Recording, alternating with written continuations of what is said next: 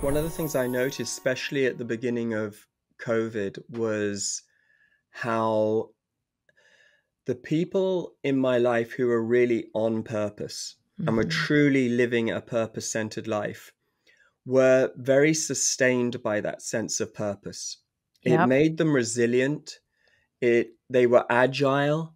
Yep. They were available to inspiration. They were reinventing themselves often, Yep. like everybody else. Like, like my friend who ran the restaurant who is now doing a takeaway service.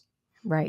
Because that's what you had to do at the beginning of COVID, wasn't Yep. it? Like, you had to go from people sitting in your restaurant to home delivery. Well, I'll send the food out to everybody. I found that people who were on purpose were very, very resilient. And I was really inspired by that. And they were working with COVID as an invitation. Yeah, that's what we did. 100%. Yeah. Ooh, I wonder what we need to pivot next with. Yeah, that's it. How do we serve? We have to find a different way. It was almost inspiring. It felt inspiring and scary, but inspiring. Exactly. It was scary. We were as scared as everybody else, but somehow we could call upon that greater sense of purpose to support us.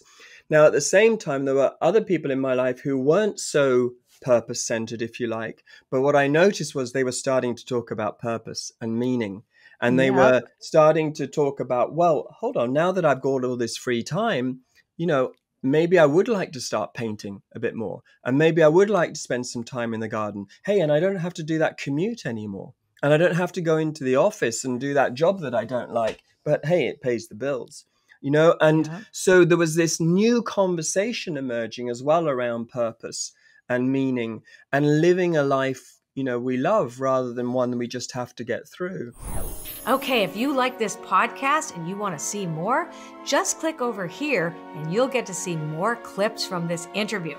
If you just want to listen, well, if you click there, you'll listen to the entire interview available to you on any one of your favorite podcast channels.